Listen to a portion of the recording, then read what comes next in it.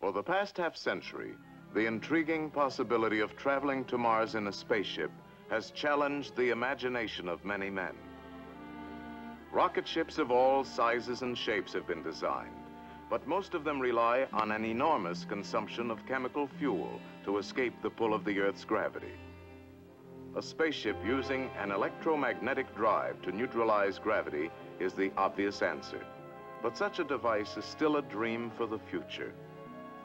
However, at the present time, an atomic-powered spaceship has been suggested by a leading scientist in the rocket and guided missile field, Dr. Ernst Stuhlinger, who for some years has been working closely with the rocket engineer, Dr. Werner von Braun. This atomic electric spaceship features a revolutionary new principle that will make possible the long trip to Mars with only a small expenditure of fuel. Parts for the spaceship will be brought up to an orbit by conventional chemical fuel rockets. It will then be assembled in the vacuum of space. This unusual ship will be 500 feet across and will carry a small landing craft for the final descent to the Martian surface. Located at the bottom is a small atomic reactor which furnishes a continuous supply of heat. This heat turns silicon oil into steam. After rising up a central pipe, the steam drives a turbo generator which produces electricity to run the ship. The steam is condensed in a giant circular cooler and used over and over again. In the thrust chamber, a platinum grid is electrically charged. The metallic element cesium is vaporized and blown through the white-hot grid. This ionizes the cesium atoms, and they are then electrically blasted out into space at the rate of billions per second. This thrust pushes the ship in the opposite direction.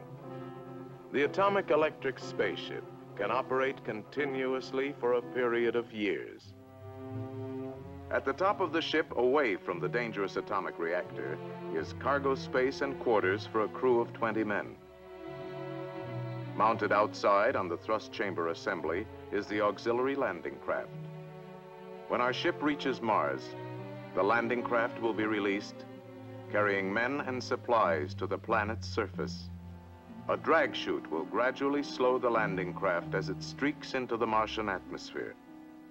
A few seconds before touching down, the main rocket motors will be fired and the craft will land gently on its nose.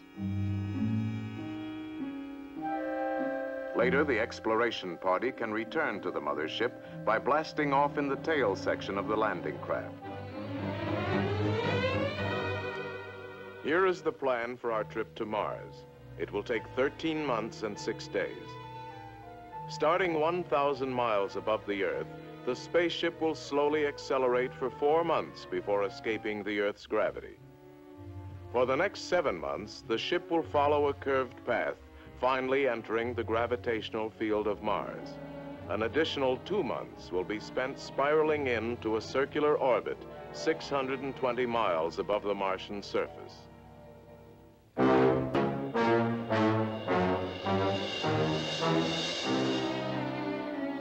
Here at the space station, our journey begins. The expedition is comprised of 6 ships. Time, a few minutes before departure. Final checks are being completed.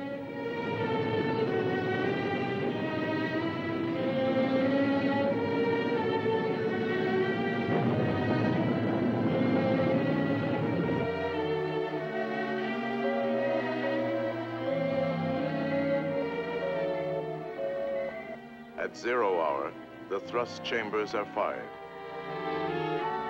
We are underway.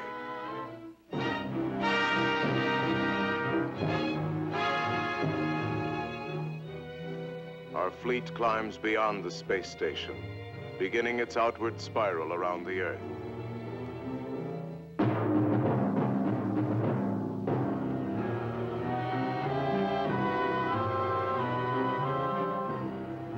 The speed is increasing steadily.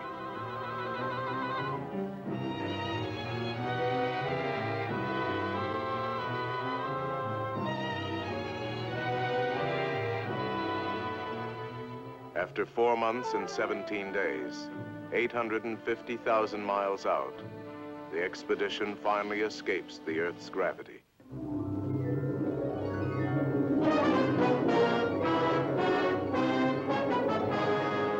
At 6 months, 14 days, our speed has increased to 75,000 miles per hour. Mars is steadily increasing in size. The halfway point has been reached. The thrust chambers are reversed. Deceleration begins. The Earth grows smaller.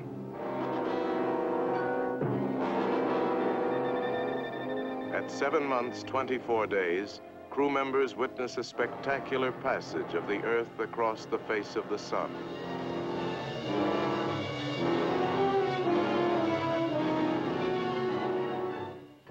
Three months later, the expedition is 700,000 miles above Mars, and the 45-day spiral in toward the planet is begun. Now, for the first time, the tiny Martian moons Deimos and Phobos are visible to the unaided eye.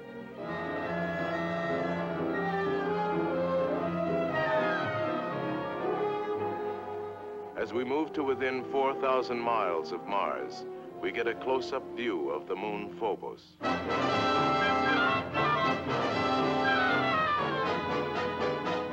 After 13 months and 6 days, our voyage to Mars is finally completed. The ships are orbiting 620 miles above the surface of the planet. Before exploration begins, test missiles are fired to sample the strange new atmosphere.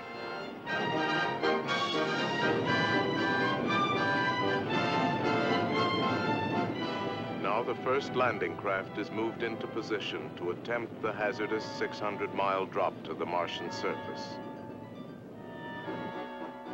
This is a crucial moment.